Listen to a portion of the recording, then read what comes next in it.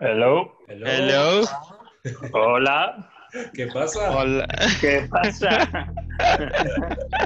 Spanish talking, all right.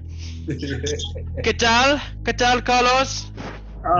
Yo bien. Muy bien. Muy bien. What the hell is going on here? What are you doing? Some coaching or what? Attempting to. We're going to do some laps of Monaco. And you chose Monaco, eh? Yeah, comes in just for the hardest track of the whole season.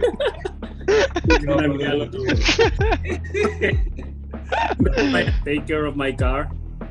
Okay. Behave well. Don't hit too many walls. And make sure you Lando's ass. Okay, enjoy, guys. See you soon. Adiós. Adiós. Buena suerte. Muchas gracias.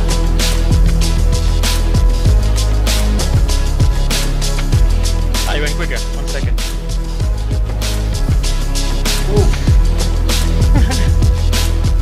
How was it?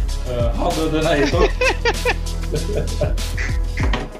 Let's go through some data courtesy of our partner Splunk. So there's some difference in the braking, which is the green one. There's some difference in steering, which is the pink one in the middle, and there's some difference in the throttle. But I think the braking is the big one, and where the lap time differences will come from. So it's probably worth watching a couple of laps of Lando's quickest ride, some videos through the Splunk dashboard.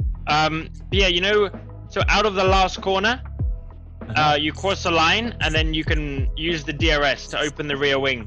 Basically, just down the straight, you'll go quicker. And I think it's the top left button on your steering wheel.